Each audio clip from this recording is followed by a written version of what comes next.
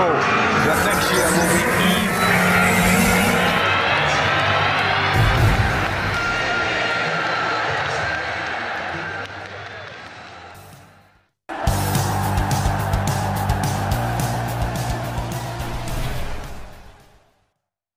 Manchester United continue to monitor Argentina. International with £100 million release clause. Manchester United continue to monitor Argentina and SL Benfica midfielder Enzo Fernandez. Manchester United are continuing to monitor Argentina and SL Benfica midfielder Enzo Fernandez, according to Portuguese outlet record via Sport Witness. AC Manchester Evening News. The Red Devils are still eyeing the 21-year-old who has a release clause of £100 million in his contract. However, a January departure for the youngster is ruled out, but interested parties could tempt the Eagles to part away with their newly recruited star with a big offer.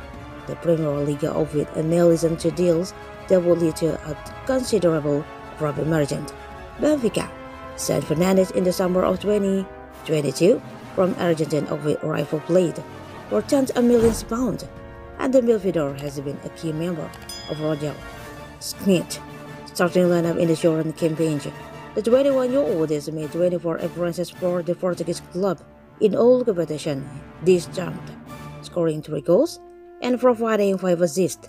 He has played in multiple positions in the middle of the park as well. The Eagles have enjoyed a successful season up until now. They are unbeaten in all competitions. The Primeira Liga outfit finished top in their Champions League group, which included the likes of Juventus and Paris Saint-Germain. United signed the likes of Christian Eriksen and Casemiro in the recent transfer window, and the duo have been exceptional for the club ever since. However, some fans feel our bench strength could improve. Fred, Scott McTominay and Donny van de Beek have been at the club for some time now.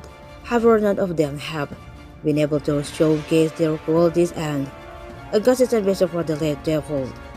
Fernandez is currently with the Argentine national team and came on a second half substitute interlude to Saudi Arabia in the World Cup opener.